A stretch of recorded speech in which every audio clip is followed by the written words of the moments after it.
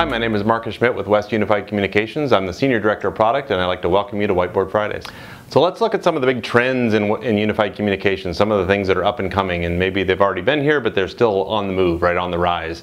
The first one is cloud, right? We're huge believers in cloud. We takes unified communication and adds a little as a service to it, right? Unified communications as a service is really cloud UC, and you see the trend is clearly towards people moving to the cloud with unified communications.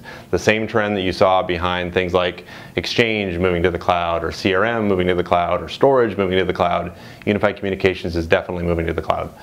The second one is APIs. We've done some other videos on APIs you can look up on the Whiteboard Fridays playlist, but APIs is all about basically unlocking unified communications, letting people program around it and build those communication-enabled applications, if you will.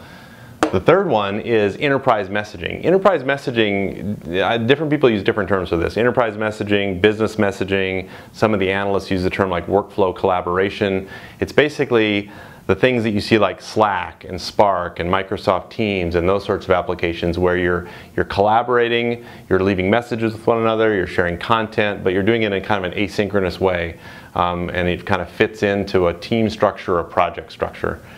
Analytics is the other big one. How do you get the data out of unified communications applications? This a lot of times factors really big into contact centers, into our cloud contact portfolio. How do you get the data out of those contact centers to get analytics and get business intelligence out of those? And the last one, which I think is the trend that's probably the most nascent and the most kind of emerging, but it'll be interesting to see how it goes, is this whole artificial intelligence and bots thing, right?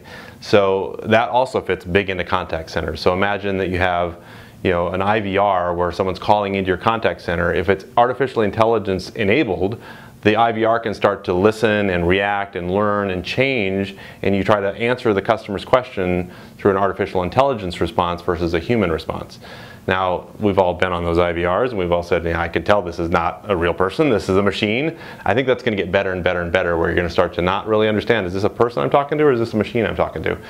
And the bots thing becomes more of a way of interacting with someone like on a web chat or over email or over SMS, where you're texting something in or chatting or sending an email in and you're getting an automated response. But again, it's an intelligent response. It's powered by a bot.